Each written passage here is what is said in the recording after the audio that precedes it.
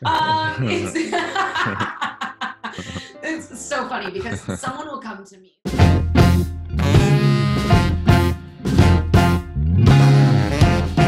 Humans are here to connect, to exchange in dialogue. And I think all it takes, and I know this for a fact, because I respond to everyone, whether you're creepy or not, you get a response. But that's because I know that behind creep, A, is a human going, man, I'm fucking lonely. But going to Muscle Beach specifically was so California. Like, it's just, yes, is California egocentric? Absolutely.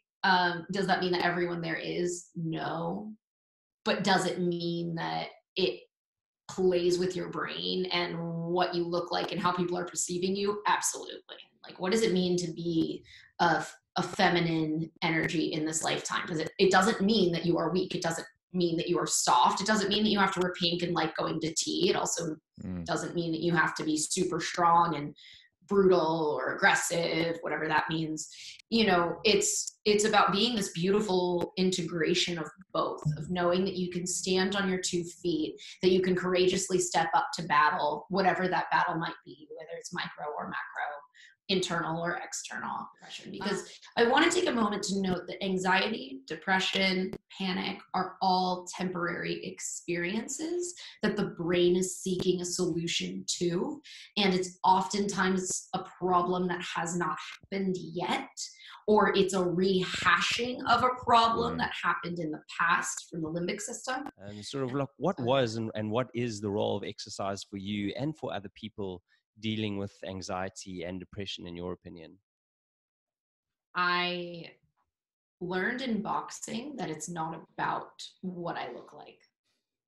Like, your bank account doesn't fucking matter when you're ass deep in a workout and you're pouring sweat and worried about whether or not you're gonna vomit. You know what I mean? Like, it shuts this monkey brain up long enough for you to just feel and be. Festivals, I want to take a moment and say, like, on the record, to step into that phase of exploration with diligent respect. I encourage copious amounts of research, and to not do it in excess recreationally, because to me that's a dishonor to the wisdom that they bring.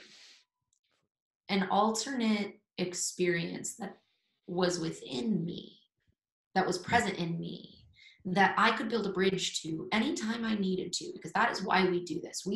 If we are exploring in the psychedelic space, what we're doing is stepping into an experience that is going to give you information for you to take a step forward in your human experience by anchoring your spirit into this physical existence.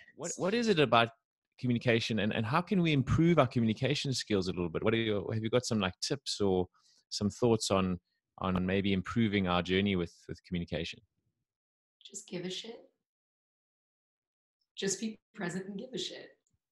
Like, stop worrying about what you have to do next or what this person thinks of you, and just listen.